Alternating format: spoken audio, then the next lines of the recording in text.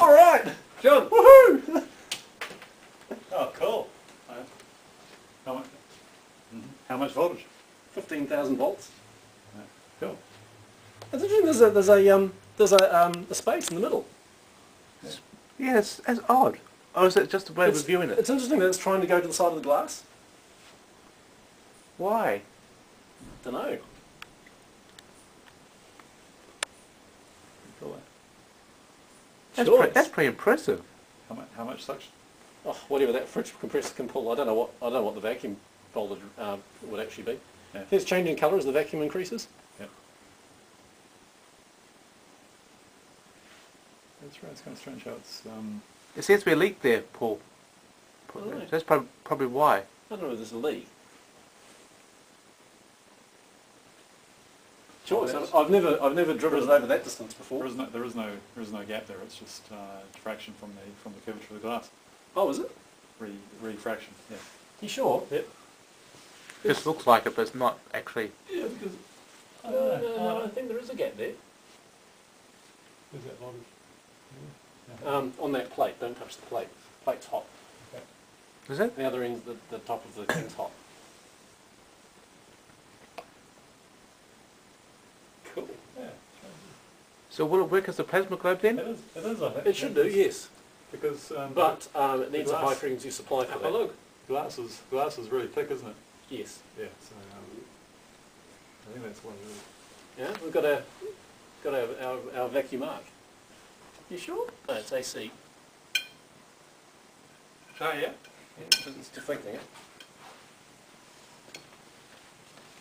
You can definitely drive it around. Yep. Hey, changing. Yep. Mind you, it could be just sheer capacitance to ground. Well, just Oh, use look, the other end. no, you can see the arc split, see? Yeah. You see the arc splits? Then it, Oh, yeah, yep. Oh, so the negative side goes one side and the positive goes the that's other right. for the AC signal. Right. Cool. So once you put it near the gap, there's the gap. Oh, look, the gap's got wider when you do that. You made the gap wider for a second there. Has that got? It's got foil on it, Paul. what has? That. Is there any foil on it? No, it's just a bolt. Oh no. I imagine it would slowly, the arc would slowly disappear. But as that vacuum was coming down, If I can hear that through my speakers. I suppose it just depends on how fast the vacuum disappears. It might take quite a while, actually. Actually, it looks like there's actually definitely two arcs in there, two distinct paths that it's taking. Now I can actually see a gap in the middle. Yeah, it's the AC side and the DC side, I'm sure. Oh, sorry, no, the negative side. No, And the positive side. Paul, it actually it repels because it's the same as the armature winding on a DC motor. I think it must be, yeah. Yeah, like Yeah, it's it's just like it's a current path, like yeah. it's current and it's just Yeah. And because it's AC, that right-hand rule. yeah, it's trying to split in both directions. That's why it splits. Why is it not taking the shortest path? like two branches. I think it likes the capacitance of the outside world. Oh, that's right. The outside world is the shortest path because there's impurities on the inside of the glass. Now, if we actually put that off and put a small object in the middle there, Yeah. you could probably get it to definitely strike on that, because that would be the lowest. But it's more pretty going that way. It is, isn't it? It slowly wanders around the base. There is no split now.